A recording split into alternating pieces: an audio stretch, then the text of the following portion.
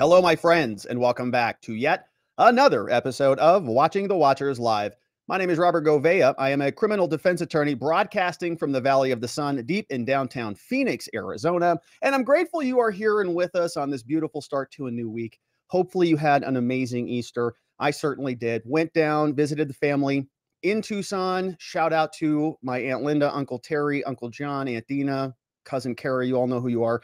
Great time down there. Hopefully yours was amazing as well. Easter was here, and hopefully you enjoyed it because it very well may be our last. Tonight we're talking about warfare.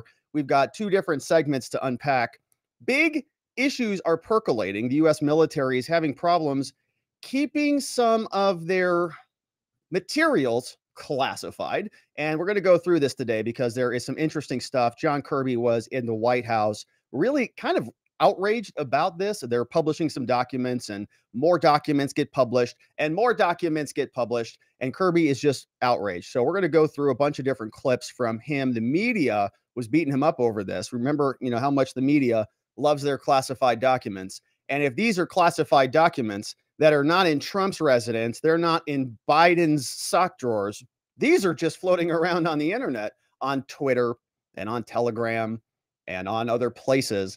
And John Kirby is outraged. The media has a ton of questions about this. Are you changing protocols? Are there going to be consequences for this? They are actually opening up criminal investigations, as you might imagine. The DOJ's on this. We also have the DOD's on this. Everybody, FBI, they are unleashing them to go figure out who has these documents and where are they coming from. So a lot of interesting questions about this.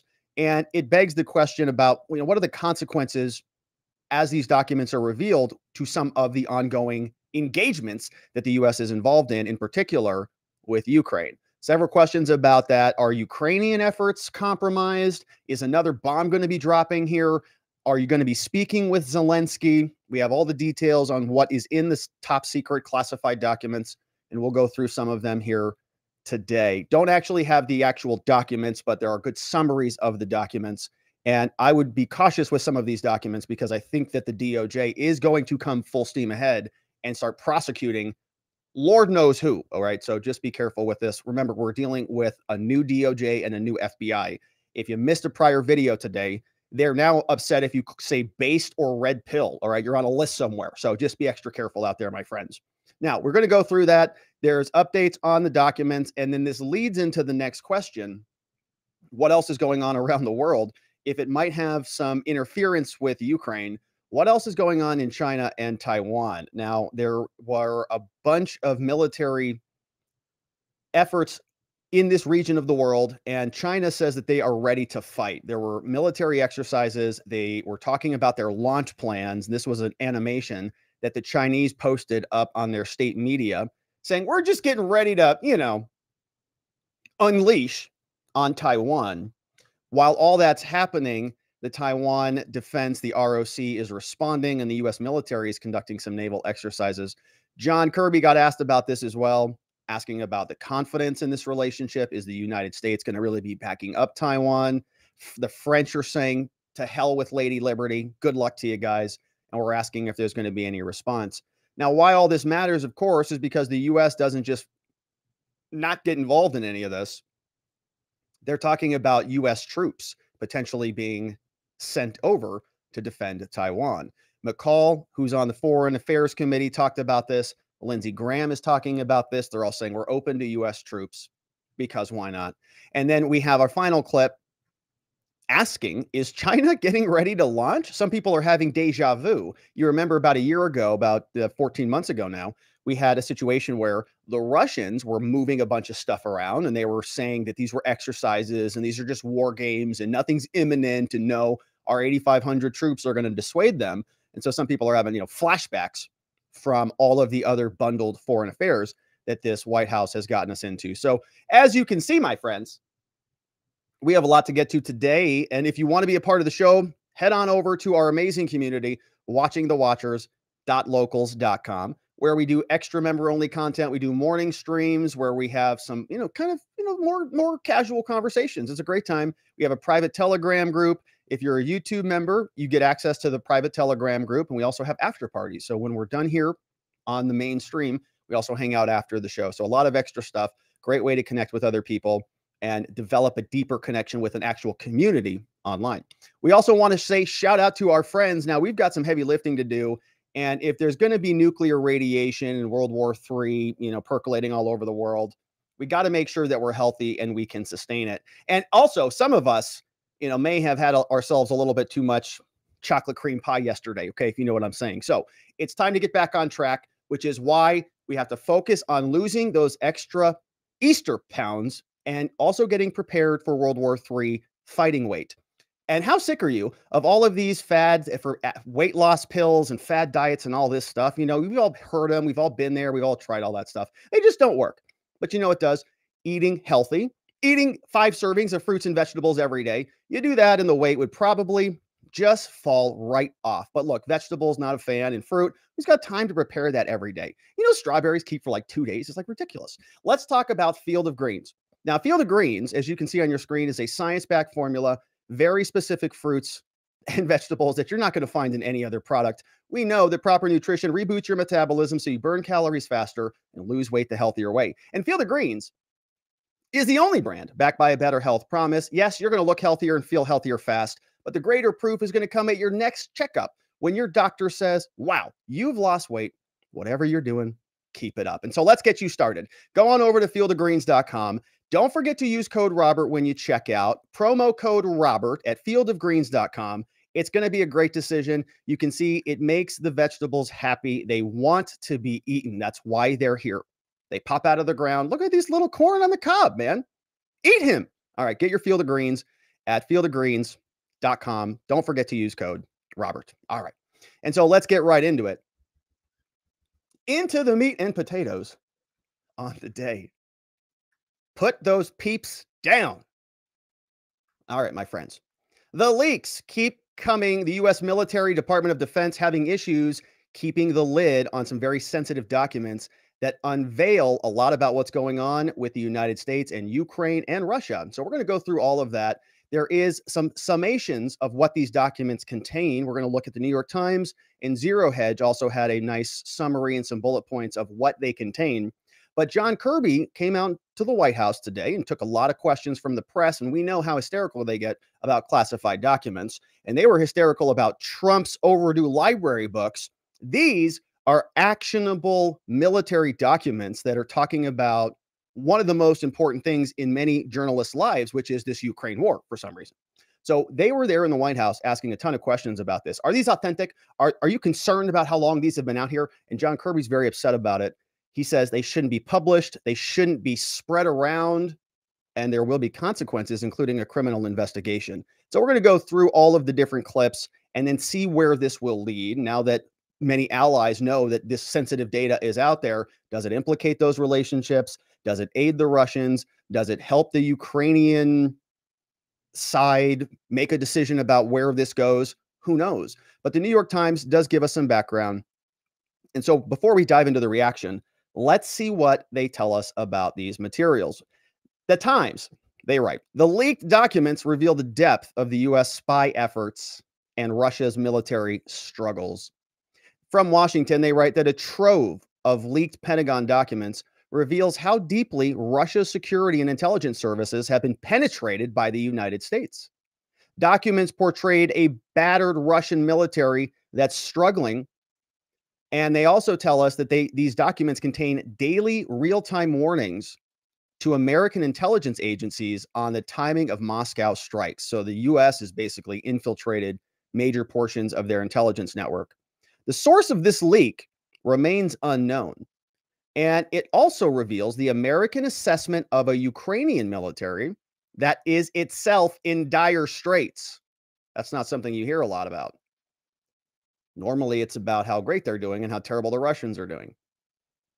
But the Ukrainian military is in dire straits. And we often ask ourselves, why are these leaks happening? Are they trying to instigate and cause a reaction? There's always an action and a reaction, and they often are thinking these through. They are the so-called intelligence agencies.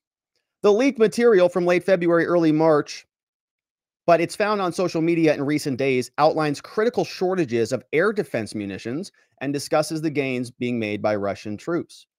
The intelligence also seems to indicate the United States is spying on Ukraine's top military and their political leaders. Uh-oh. Does that include Zelensky? A reflection of Washington's struggle to get a clear view of their strategies. Now, the material reinforces ideas that the U.S. has a clearer understanding of these operations, but the leak has potential to do real damage to Ukraine's war effort by exposing which Russian agencies to the United States knows the most about, giving Moscow an opportunity to cut off the sources. If Moscow is leaking like a sieve, now they know, and now they can fix all the problems. Current and former officials say it's too soon to know the extent of the damage. The leak has already complicated relations with allied countries. That's a bummer. I thought that Joe Biden was a master of diplomacy who was going to be an adult, who's going to not allow these things to happen. After reviewing the documents, a senior Western intelligence official said the release was painful and suggested that it could curb intelligence sharing. Documents could also hurt diplomatic ties in other ways. The United States is not just spying on Russia, but also on its allies. That's going to hardly surprise different countries, but it might have problems with countries like South Korea, who is needed to help the Ukrainian supply chain. So they want briefs. Congress is saying, give us an update. Where is all of this coming from? The trove is about 100 pages long. New York Times has reviewed more than 50 of those pages. They were appearing online in photographs, and they launched an inquiry on Friday. The FBI jumped into this thing, and senior officials are freaking out. Now, we're going to go through this and listen to John Kirby here in a quick minute. He is saying that these documents are looking like they're authentic. He's not confirming they're authentic, but the story, as we'll hear, is that he can't say that they are inauthentic. And they're panicking about the documents, which sort of leads one to deduce that maybe it is authentic. Thanks, John. I understand that you're saying some of these documents might have been altered, but is it your assessment that at least some of them are authentic? We know that some of them have been doctored. I won't speak to the validity of all the documents, the ones that that don't immediately appear to be doctored. We're still working through the validity of all the documents that we know are out there. The Department of Defense has stood up an interagency effort to try to look at the national security implications, which includes taking a look at these documents to determine whether they're actually valid or not. And I'm just not in a position to speak to that work, which is ongoing. All right. So they are continuing to investigate it, but it certainly sounds like it's a little bit authentic. Now, when they asked John Kirby about this, the documents have already been floating around out there for a long period of time. They're trying to scrub them and trying to identify the sources on this thing.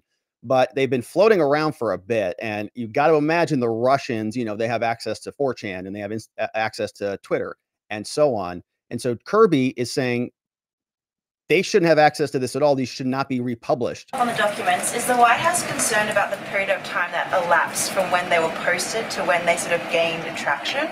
We're worried that these documents are out there, ma'am. They shouldn't be out there, period. No, that's the big worry. And in trying to figure out how that happened.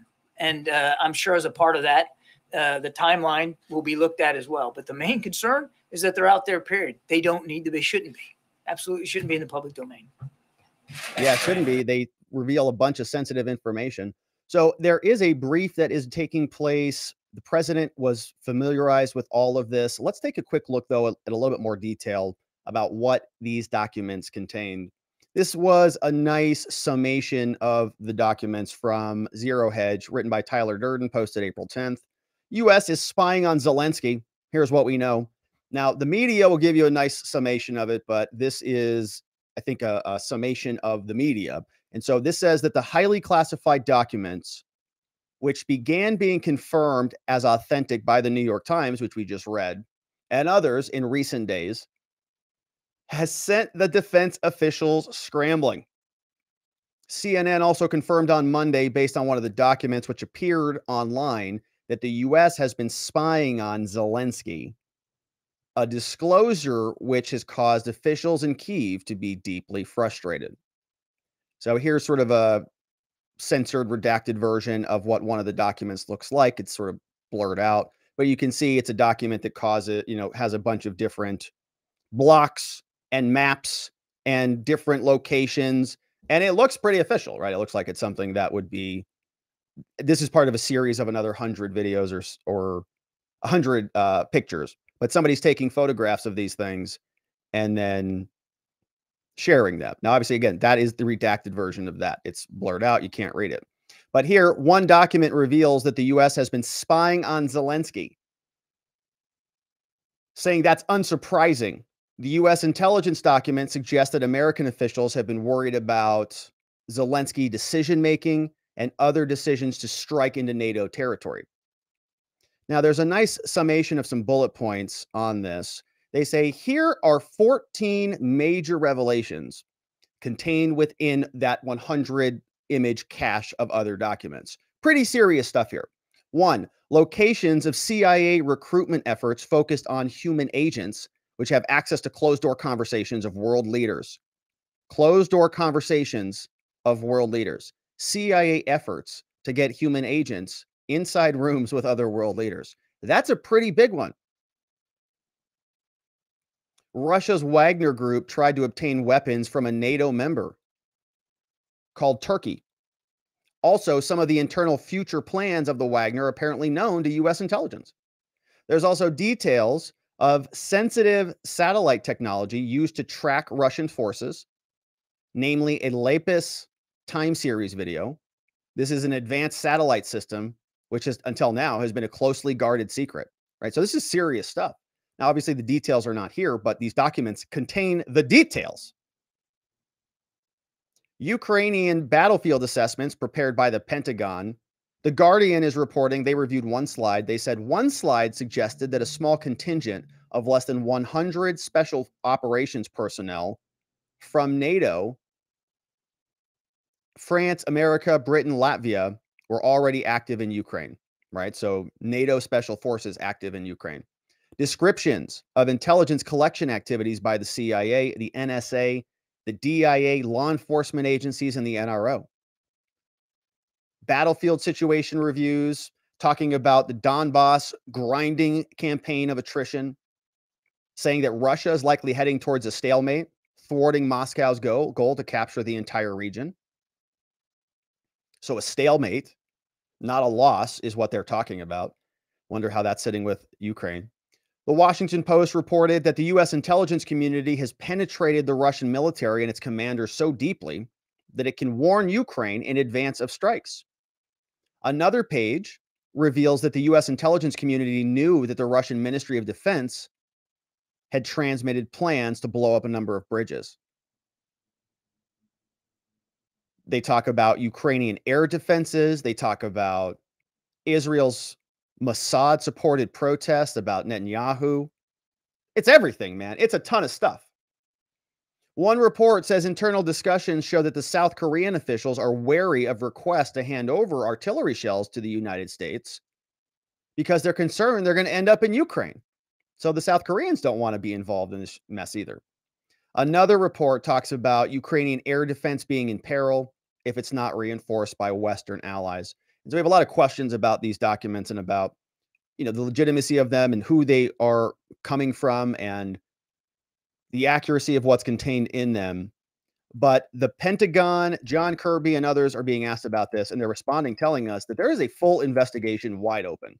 FBI, DOJ, all of the DOD coming in hot to make sure they stop these leaks and get to the bottom of it. Thanks, John. If we can start on the classified document leaks. Has the president been briefed on this breach, and does the U.S. government at this point have any sense of who was behind it?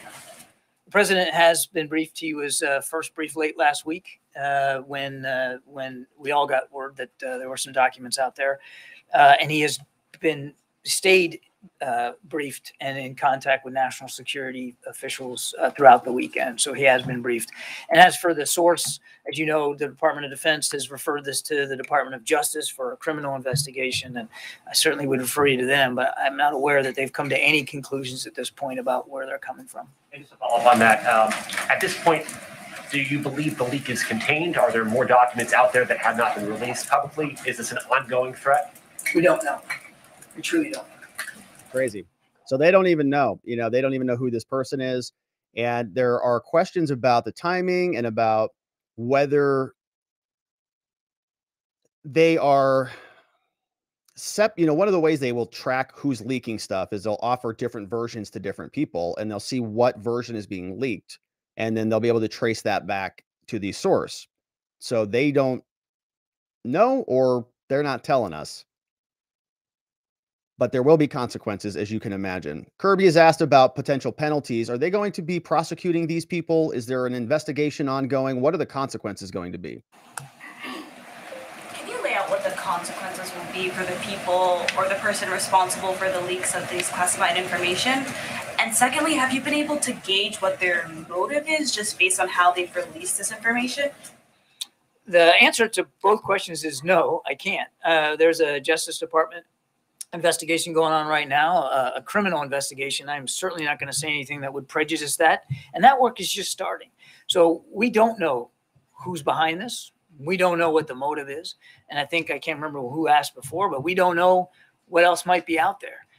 So we've got to let the Department of Defense run their process with the interagency and taking a look at the national security implications of it. And we got to let the Justice Department be able to pursue their investigation, again, completely unfettered, and let the facts and the evidence take them where they may, and we'll deal with it on the back end. Message to them or anybody else who's considering leaking information. This is again, without confirming the validity of the documents. This is information that has no business in the public domain. It has no business, if you don't mind me saying, on the pages of front pages of newspapers or on television. Whoa. It is not intended for public consumption, and it should not be out there. What we're going to try to do is do the best we can to figure out how this happened. And again, the Justice Department will take it from a criminal investigative procedure. And if the Defense Department has to change processes, they'll do that. But I think every American can understand, at least I would hope every American can understand, that in order to protect this country every day the way we do, one of the things we have to protect is information. Not only the information itself, but the manner in which we glean that information.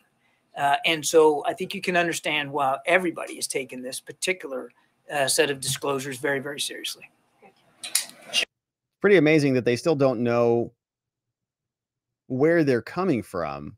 Got to imagine it's a pretty small amount of people who have access to this type of stuff, and to adjust the spigots of informational flow. Maybe they've already done it. Now, another reporter asked about whether security protocols were being updated and how this would change what they're currently doing. Obviously, they're in the middle of a protracted conflict in Ukraine.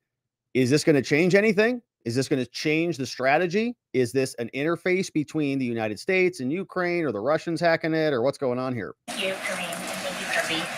In light of the classified documents, I wonder if you could tell us when was the last time the protocol to grant security clearances was updated or revised in the government? And in light of the leaks, does the president believe you should take another look at that?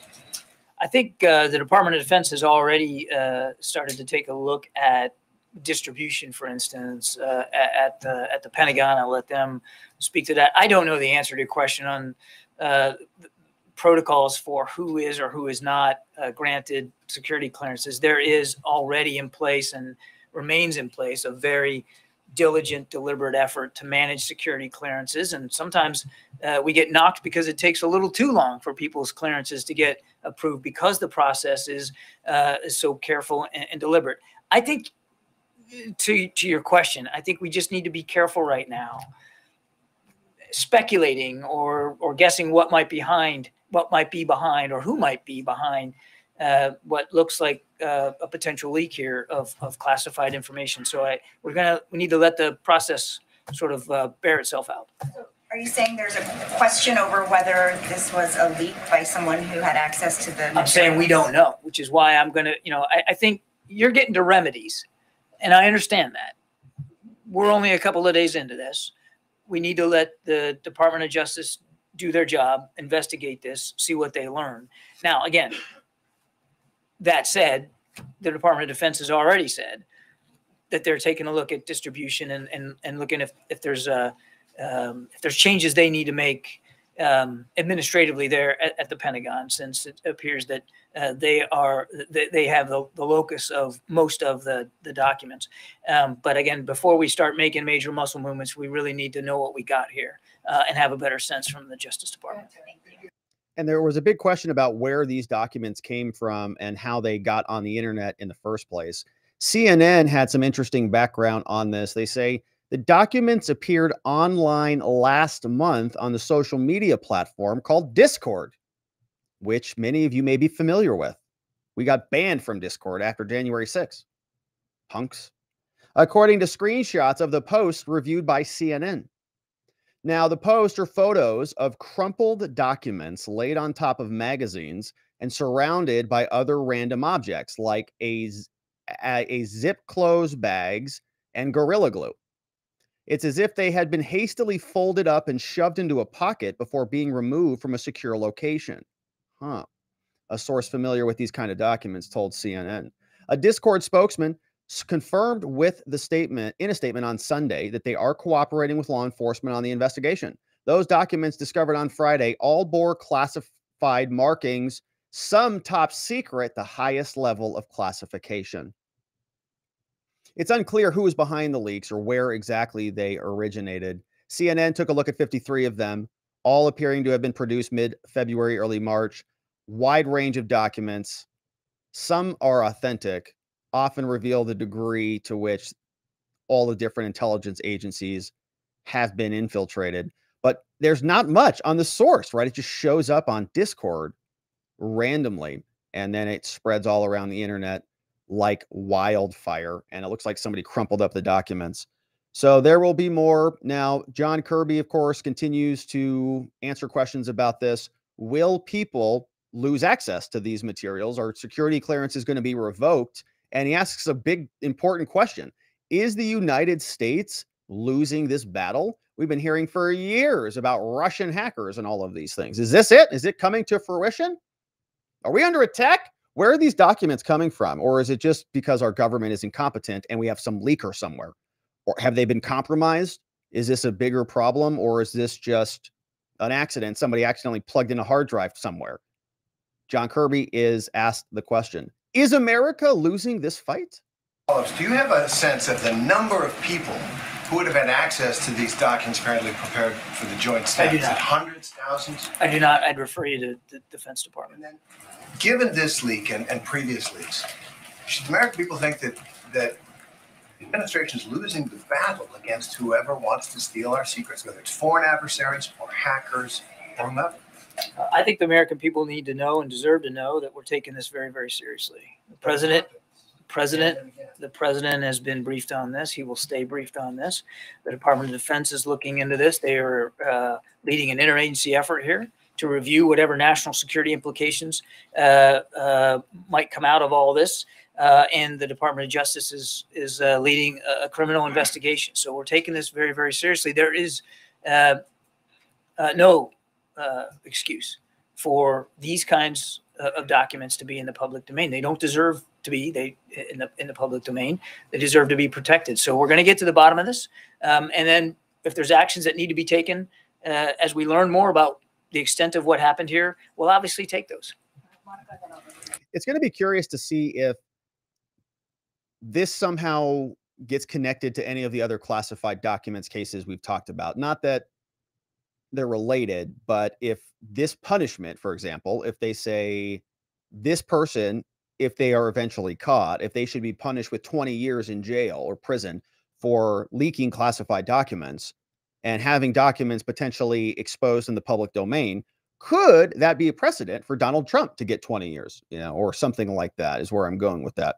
But Joe Biden not, because he's been cooperative with the DOJ. And of course, they are his DOJ. So why not have those double standards? Just an idea. But this, of course, feels like it's a whole different category of items. Donald Trump, many of those documents, we heard they were rumored to be leaks about nuclear codes and stuff. Highly doubt that. It turns out most of it sounded like memorabilia and letters from other world leaders and things like that that would still be sensitive because maybe it's a handwriting from Kim Jong-un or something. So you have this issue, but that feels a little bit different. That is in the hands of a former president, somebody that had security clearance and had protection over this. This is a whole different type of ball game. But I'm still wondering if, we have several different classified documents now, and I'm wondering how they're going to deal with each one of them. These are classified documents being, sounds like, maliciously leaked, unless they were accidentally leaked. But we've had 2 caches of them now. So it will continue on. We'll see if Joe Biden gets a different standard than Trump, or how this person gets prosecuted. The DOJ is apparently looking into all 3 of them. We'll see what happens there. Now, as we saw, there were more hints that this document implicated other world leaders, specifically Zelensky. And there was a very cozy relationship between the United States and this guy for some reason. And they asked him about this. Is Joe Biden going to speak with Zelensky? Is the White House going to be reaching out to him? Or are you kind of caught in a bad predicament? Do you have some making up to do? Does he need a couple $100 billion more to help you kind of get over this little mistake? Plans for President Biden to speak with President Zelensky over the leak, or is the White House offering any kind of reassurance to Ukrainian officials about the safety of some of their most sensitive information? U.S. officials have been in touch with relevant allies and partners over the last couple of days at very high levels. I'll leave it at that. And can you speak to not just the potential leak here, but what appears to be some doctoring of the information? Is this something where it's possible that there may have been a leak, but then a different actor came in, manipulated the information, and posted it online? What's the working theory in terms of the actual altering of this information? I don't know that we've arrived at a working theory. It does appear that at least in some cases, the information posted online had been altered from what we think would be the original source.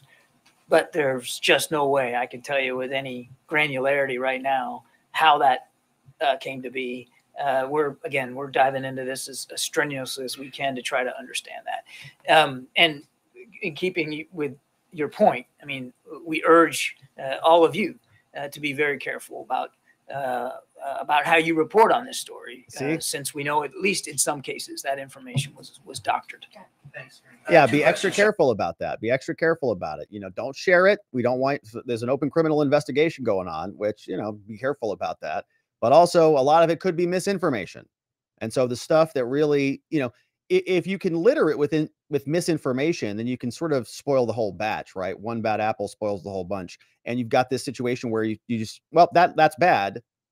The Russian casualties aren't what they say they are. They're actually 10 times that. And the Ukrainian casualties aren't that number. Divide that by 10, and then you'll get the real numbers. But the Russians, fixed it. So you don't know. And that seems like it's about par for the course for the rest of this entire conflict. Bunch of fog of war, a lot of difficulty understanding exactly what's going on. But the United States government having a difficult time keeping their documents secure. So another question came out about whether this compromises the Ukraine efforts and really whether the United States is going to upgrade their systems. This guy had an interesting day today. He was very upset about a lot of different questions. And here he is asking John Kirby about the leaks. Second question on the classified documents. Has any of that leak led to a direct compromise of efforts to support Ukraine from this administration? And secondly, those who are in that business say that the biggest problem we have is that we need software and hardware upgrades to guarantee that we don't get hacked. Is there any indication that the government is going to invest in the infrastructure to make sure that you can block that in the future? So on your first question, no, we continue to support Ukraine. That's not going to change. President's been. I'm not going to talk about the specific documents that are out there or speak to intelligence. I think you can understand why I wouldn't do that. Your question was, has there been any effect on support to Ukraine? The answer is no. We're going to continue to support Ukraine, as the president has said, for as long as it takes. On technological upgrades, again, I don't have anything to speak to today, and I don't know that even if we did, that we would talk about that in a public setting. But again, we're only a few days into this. We've got an investigation going on at Justice. We got DOD looking at their processes over there. I think we need to let those 2 agencies do their job, do that work. All right, we've got one final question before we jump over to the consequences of this and what might happen with China, Taiwan, and other actors on the world stage. Good question. Is this leak just the beginning? Will there be another bomb to drop? Is more data going to come out that is even more consequential and problematic? You tell us that you simply don't know what's coming next. Are you is the U.S. government effectively in the position of crouching and waiting for the next bombshell to hit on Telegram or Twitter? You're in a position where you simply don't know how long this is going to go on or how many documents are going to be published. We don't know what's out there, James. We don't know who's responsible for this, and we don't know if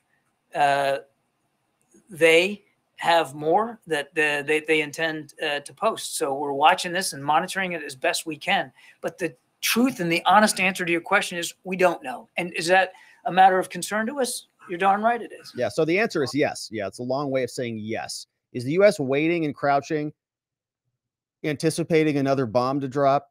Yes, that's the answer. Yes. Unfortunately, yes, we are. So, okay, well, that's great. So that's the military in action over there out of the White House, hanging out, waiting for something else to happen.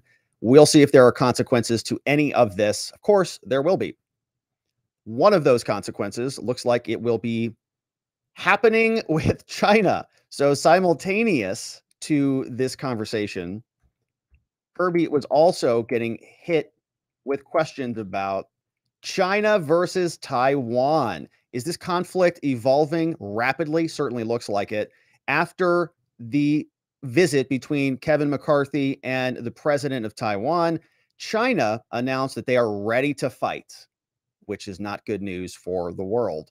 This story came over from the AP. Then we'll look at their launch plans. The Taiwan ROC government responded. The U.S. military is apparently launching their own training plans. And then we'll see what some of the reaction looks like around the world. But what is China saying? Well, we're ready to fight is the story from AP News, posted by Hu Zhangwu 2 hours ago.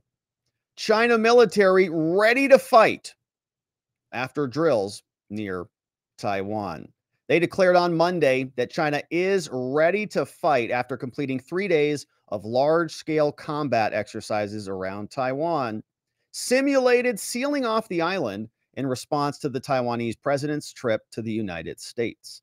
They called them combat readiness patrols, named Joint Sword, were meant to be a warning to the self-governing Taiwan, which China claims as its own. China, a foreign official said, the theater's troops are ready to fight at all times and can fight at any time to resolutely smash any form of Taiwan independence and foreign interference attempts. Resolutely smash. Now, these exercises were similar to ones conducted by China last August when it was launching missiles when Pelosi went over there. Military experts say the exercises serve as intimidation and an opportunity for practice by blocking sea and air traffic. Chinese actions follow a delicate mission to shore up diplomatic ties. John Kirby, who we'll hear from soon, says a lot of this was a major overreaction. Live fire exercises, focusing a lot on air strength. Taiwan reported more than 200 flights by Chinese warplanes in the past 3 days. Chinese state broadcaster said the exercises were simulating the joint sealing off, as well as waves of simulated strikes. We'll see a graphic that they posted up. The PLA said that its aircraft carrier was taking part in exercises encircling Taiwan for the first time. It showed video of a fighter jet taking off the deck of a ship, posted on their social media chat called Weibo. Between 6 a.m. Sunday, 6 a.m. Monday, a total of 70 planes were detected and half crossed the median of the Taiwan Strait, an unofficial boundary once accepted by both sides. Numbers are pretty serious. Among the planes, 8 J-16 fighter jets, 4 J-1 fighters, 8 Su-30 fighters, and other reconnaissance planes. Taiwan also tracked J-15 fighter jets, which are paired along with an aircraft carrier. By Monday, Taiwan's defense ministry reported another 91 flights by bombers as well as multiple fighter jets, early warning aircraft, and military transport planes. Now, obviously a troubling situation if you're on the island. I would imagine they're probably relatively used to this stuff, but it feels like things are continually escalating. China's military harassment of Taiwan has intensified in recent years, with planes or ships sent towards the island on a near daily basis, numbers rising in reaction to increased hostilities. Meanwhile, the United States is also preparing their own activities. Now, this was a graphic of the actual launch plan, and the Sun got this. They tell us that Chinese state TV shows a chilling Taiwan invasion blitz video as the forces practice the sealing off of the island. Look at this. Chinese TV has shown this propaganda video, and they're showing their fighter planes and their missiles being readied to be launched into Taiwan. And you can see what this looks like in the video itself. This is what the Chinese are doing.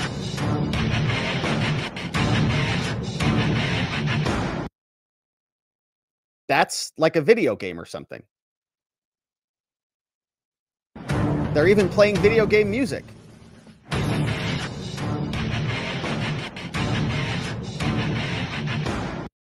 Okay, so that's just not great. Isn't Taiwan supposed to be a part of China, according to them? So they're going to blow the crap out of their own people? Sheesh. With heavy metal music on top of it. Okay. So that's what the Chinese are doing. Now, the Taiwan, the Republic of China, which is the ROC. So you have the PRC, which is China. Then you have the ROC, which is the Republic of China, which is Taiwan. And so they are responding. They made their own video. They said, what? How dare you?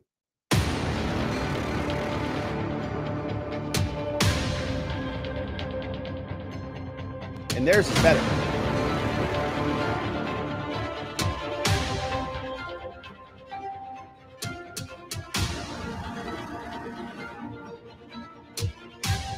Here, we need to narrate this one. There's subtitles. It says the PRC is intentionally creating tension in the Taiwan Strait, undermining peace and stability, and causing negative impacts on development of regional security. All true.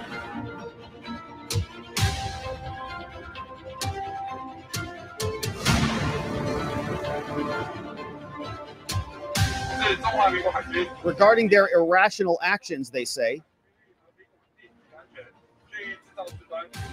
we express our solemn condemnation, as do we. ROC armed forces will be well prepared to maintain solid combat readiness. Commies. We firmly uphold democracy and freedom, and we will resolutely defend our national security. Ministry of National Defense, Republic of China, Taiwan. All right, better video than those commie Chinese PRC commies, and they are, making nice videos over there. Pretty cool. Does the United States do anything like that anymore? Or are they too busy talking about white rage and wearing their multiple face masks? I don't know. So the U.S. military is responding. They have sent over some individuals to do some Navy training, so-called. Bloomberg is reporting this. Says the U.S. Navy is now challenging Beijing in South China Sea amid various Taiwan drills. We've got warships now conducting freedom of navigation operations. Near the Spratlys. Move comes as the U.S. is set to hold military drills with the Philippines. A U.S. Navy destroyer, this story updated April 9th, passed through waters claimed by Beijing in the South China Sea in a show of force that comes as the nation's military holds drills around Taiwan. Things are getting hot. It says wait a minute. This is ridiculous. I'm a Bloomberg subscriber here. Okay, we'll fix that after the show. Says the USS Milius guided missile destroyer conducted freedom of navigation operations in Monday, the ship sailed within 12 nautical miles or 22 kilometers of Mischief Reef, where China has its largest outpost and is closest to the Philippine territory. These operations demonstrate, they say, that the United States will fly, sail, and operate wherever international law allows, regardless of the location. The move risks stoking tensions with China, which has denounced similar operations as an infringement of its sovereignty and security. But this week, the U.S. is also planning to start annual military exercises with the Philippines, which are set to be larger than previous years as ties warm between the longtime allies. On April 10th, they tell us that this is happening right now, apparently. The U.S. 7th Fleet says that on April 10th, the Arleigh Burke-class guided missile destroyer, the USS Milius, asserted navigational rights and freedoms in the South China Sea near the Spratly Islands, consistent with international law. Okay, so this is what's going on now. Things are getting a little hot over there. Nice ship floating around over there. Very nice crew on board. And hopefully they are sailing safely, representing the United States military in a show of force in the South China Sea, as China is threatening to nuke, metaphorically, Taiwan. The China military tracked and monitored the warship during its passage, which was done without the permission of the government of Beijing. The country's Southern Theater Command said in a statement. It said Beijing asserts the rights to more than 80% of the South China Sea, whose other claimants are the Philippines, Taiwan, Malaysia, Indonesia, Vietnam, Brunei. The U.S. refuses to recognize China's claims and regularly conducts what it calls freedom of navigation operations to challenge them. China, meanwhile, this week has held multiple exercises and other ship and incursions near the Taiwan island, 70 aircraft, and we've seen some of those other numbers. So pretty serious activity taking place over there. John Kirby was asked a lot about this, saying, hey, it also looks like maybe the lines have been killed between the United States and China. Is that the case? Between China and Taiwan, we know the president can pick up the phone anytime and call President Xi. We've been told that this call is coming for months. Why hasn't he just picked up the phone and called President Xi to say, knock it off? The president looks forward to having another conversation with President Xi. And we'll do that at the appropriate time. And we'll certainly keep you apprised of that. It's important that those lines of communication stay open. The tensions are certainly high right now. We like to see this relationship get onto a better footing. And when it's appropriate for the two leaders to talk, then that'll happen. I want to stress, that said, that we are and have been able to maintain lines of communication between our two countries, even throughout all these tensions. And in fact, we're still working to get Secretary Blinken back on a plane over to Beijing, as he was planning to do a couple of months ago. And we're in talks with the PRC about potential visits of Secretary Yellen and Secretary Raimondo, at their invitation, by the way, to talk about economic issues. And while it's not popular, would the president ever speak directly to President Tsai? I mean, would there be a conversation there, perhaps? What is his take on this meeting between House Speaker McCarthy and President Tsai? Not uncommon for presidents of Taiwan to transit the United States, as President Tsai did. And it's also not uncommon for Taiwan officials, certainly at the president level, to meet with members of Congress, as President Tsai did. It's very typical. There's, again, no reason for any overreaction here. Thank you. No reason for any overreaction, just business as usual. And another question came in about whether there was confidence still in Taiwan. And John Kirby gets a little bit irritated here. He said, yeah, look, nothing has changed. Okay, overreaction from China. We have everything is status quo. Literally nothing has changed. We still adhere to the one China policy. Here is John. How does the U.S. see the latest Chinese military exercises there? And is the U.S. confident that Taiwan and help from the U.S. can continue to deter China from military, solution as they would see it? Because what they've been, that saber rallying we call it was a lot more than sabers. and it's more than rattling at this point. Yeah, so we're monitoring the exercises as closely as I think you might imagine. They appear to be a reaction to something that didn't need to be reacted to. In my previous answer, this is not uncommon for presidents of Taiwan, and this one in particular, to transit the United States. So there was no reason to react in any way, militarily or otherwise. They also reacted rhetorically. But we're very comfortable and confident that we have in place in the region sufficient resources and capabilities to protect our national security interests in the Indo-Pacific. I would add to your, more specifically to your second question, there's no reason for tensions across the Taiwan Strait to devolve into any kind of conflict. Nothing's changed about our one China policy. Nothing's changed about the fact that we don't support Taiwan independence. And nothing's changed about the fact that we don't want to see the status quo changed unilaterally, and certainly not by force. Just a quick one, if I might, on Macron's visit to China. Let's pause on that one. We'll come back to this because I wanted to share this story with you before we got over there. There was an interesting article that made a video about earlier today, but it fits in perfectly here. The president of France had given an interview with Politico.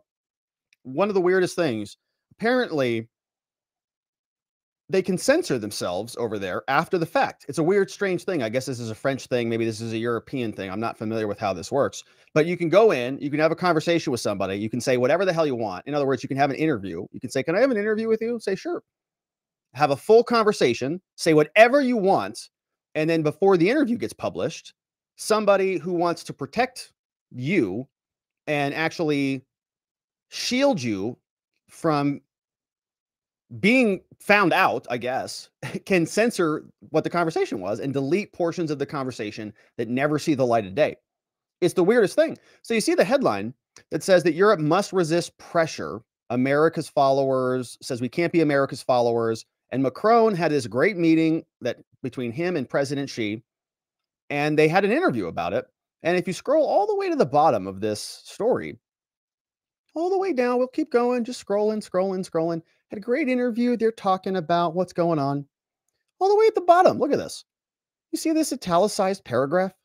They write, as is common in France and many other European countries, I guess, known as the Élysée Palace, they insisted on checking and proofreading all the president's quotes as a condition of granting the interview.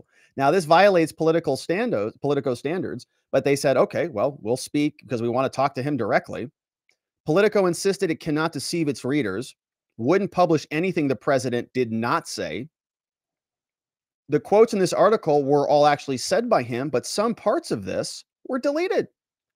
When he was speaking even more frankly about Taiwan, they were cut out. Those portions were cut out of the story. So it's way worse, I would imagine, than what he said. They actually left in the toned down version of this. But the French people apparently are done with the United States. He says if the tensions between the two superpowers heat up, between Russia or between China and the United States, we won't have time nor the resources to finance our strategic autonomy. And we'll become vassals of the United States. That's interesting because we sort of feel like we're bogged down in a European conflict. He suggested that Europe reduce its dependence on the extraterritoriality of the US dollar, which is exactly what Moscow and Beijing want to do. Is Macron going to get called a Putin puppet? Is he going to get called a lot of the same names that many others on the other side have been called for questioning what's going on here? Is he? Now, this is because he's in actual alignment with stated goals of Moscow and Beijing. I don't know. Macron argued that Europe had increased its dependency on the United States. And Macron and von der Leyen took similar lines with Taiwan, saying China is very upset with the United States. And that Europe is more willing to accept a world where the Chinese are a regional hegemon. So very interesting that that type of language is coming out of the French. We're wondering, and people like Marco Rubio are wondering, whether it's still worthwhile to be pumping billions of dollars over there to engage in a European conflict. If they're not interested in working with the United States any longer, they'd rather hang out with China. So this question got brought up today. in response to this. John Kirby gets asked. Just a quick one, if I might, on Macron's visit to China. How did you react to his comments about, wanting to create a third superpower and so on? Do you wish him luck? Is it just rhetoric, or is it kind of annoying to the U.S. administration? I'll let the LEC speak to President Macron's comments.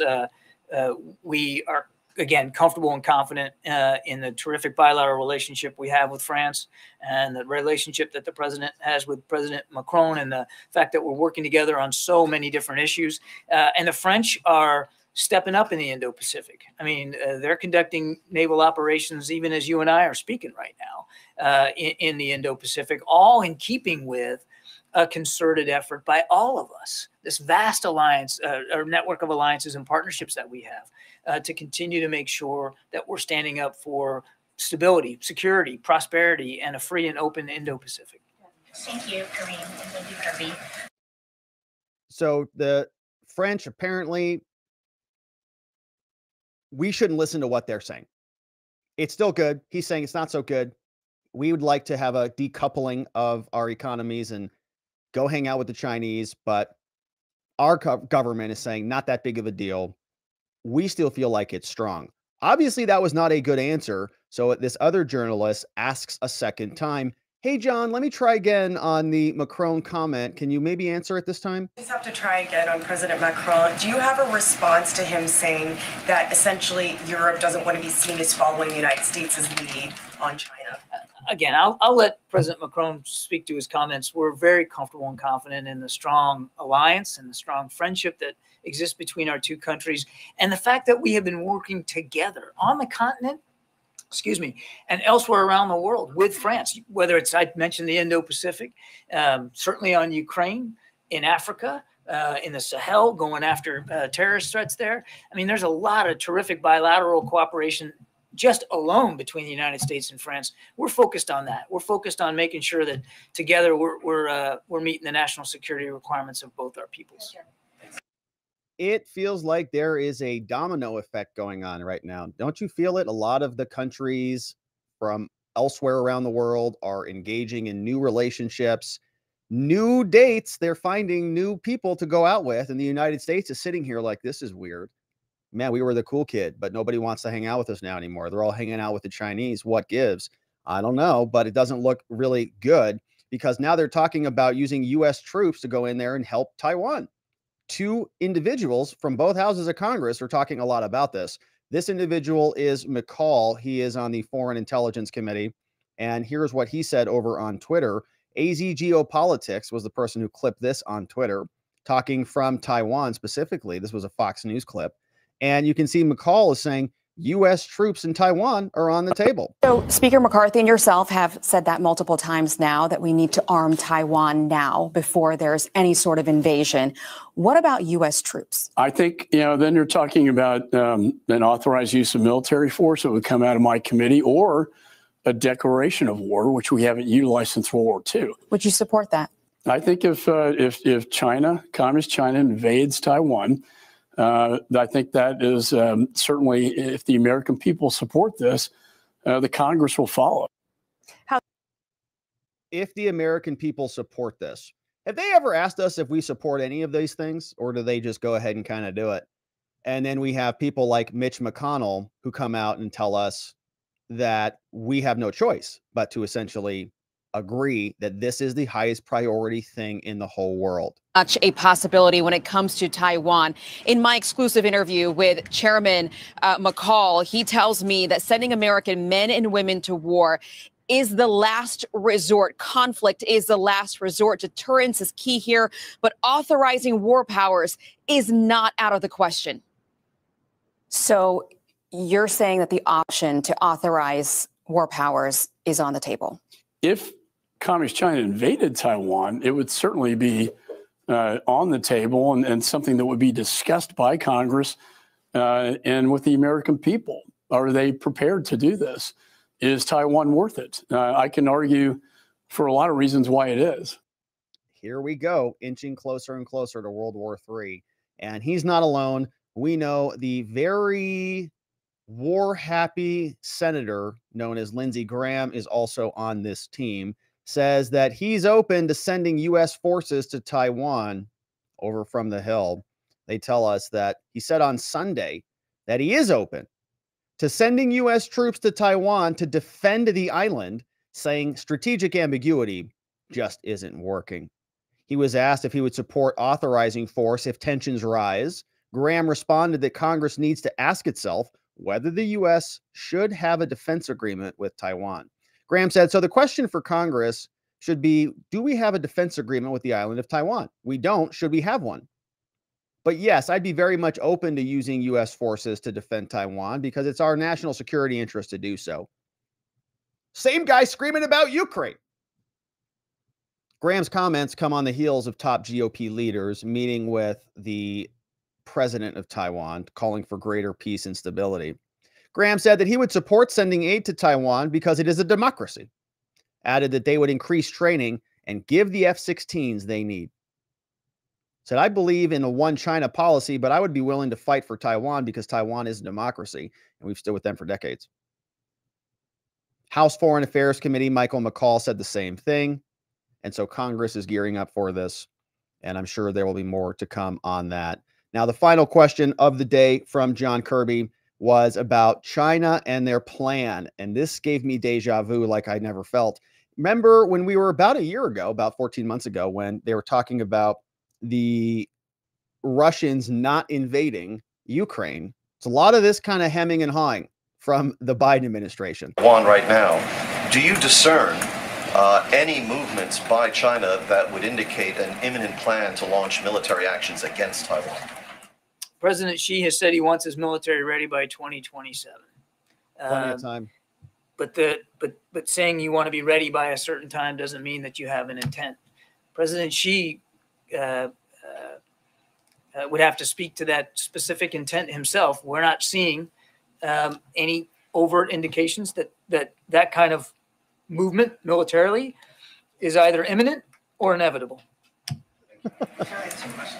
I'm pretty sure he said that same thing back in February of last year. So, all right, my friends, that is it for us on the day. We covered some good ground, a little bit of a shorter show today, kind of a weird news day, but we had some China updates, World War III percolating out there. We'll see what else happens with that, if they're able to catch these classified leakers or, what happens tomorrow. Of course, the classified document scandal will go on. More documents sounds like may be revealed. They've got open investigations into the various leakers. And of course, we'll continue to cover that one as well.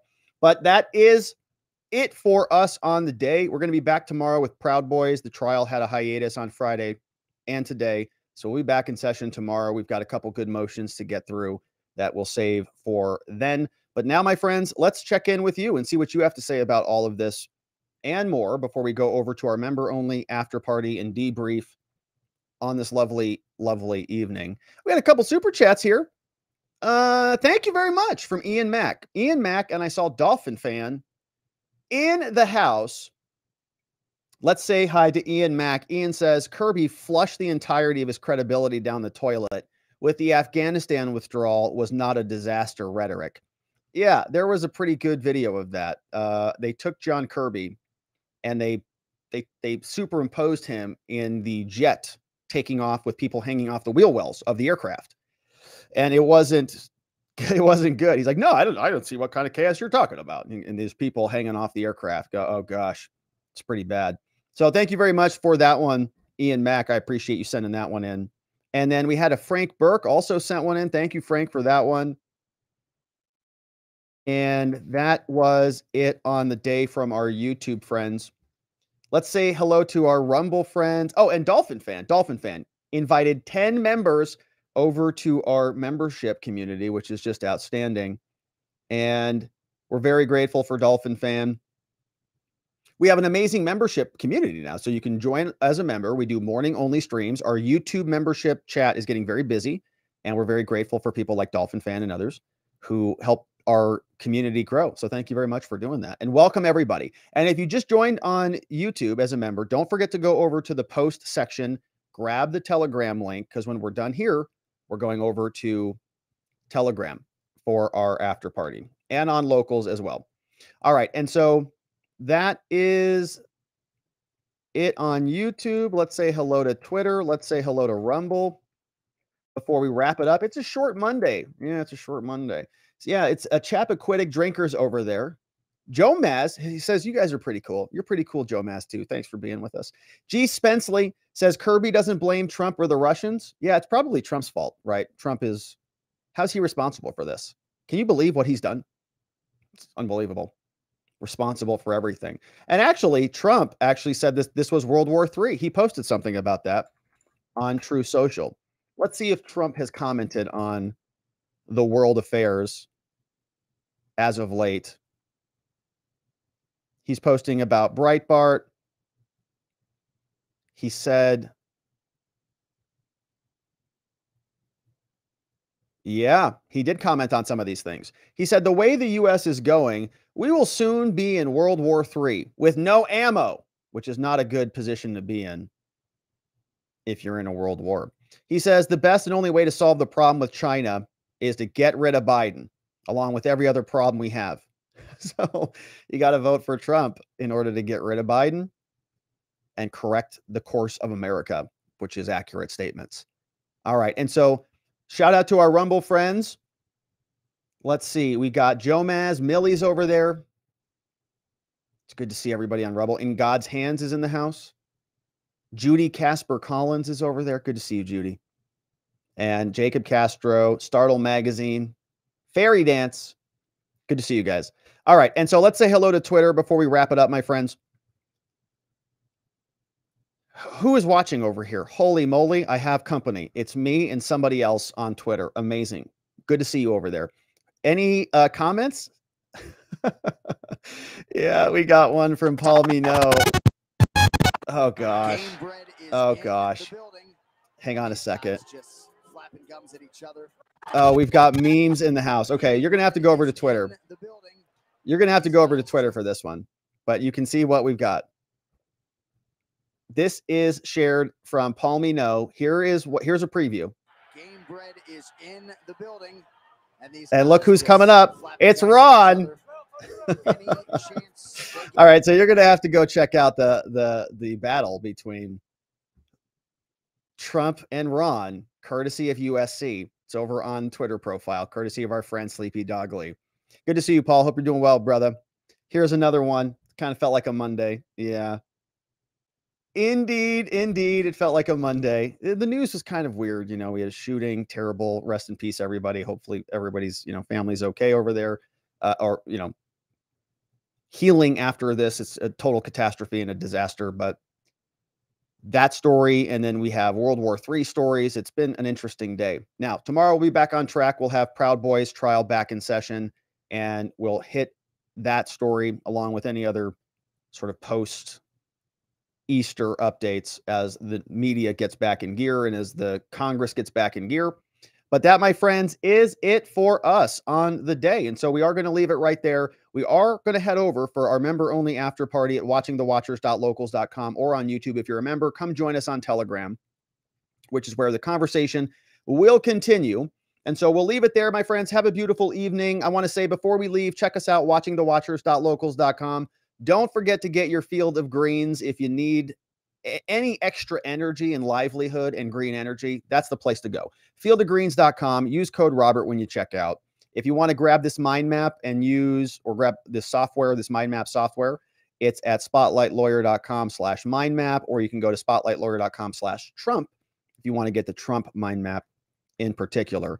Shout out to the mods and the meme smiths who keep everything nice and orderly and beautiful for us. Vienticus Prime, K Bean, Just Cause, Playing Hooky, Ronnie Cole, our friend Zulu, Geomancy, Zach Nichols, John Allen, Sleepy Dog Lee, who's over on Twitter at Sleepy Dog Lee, which is where you're going to want to go to get that meme, along with our friend Geegum Geegum over on Locals. And thank you once again to Dolphin Fan for inviting us 10 new members, and welcome to all the new members on YouTube. We'll see you hopefully on Telegram or tomorrow morning, either way.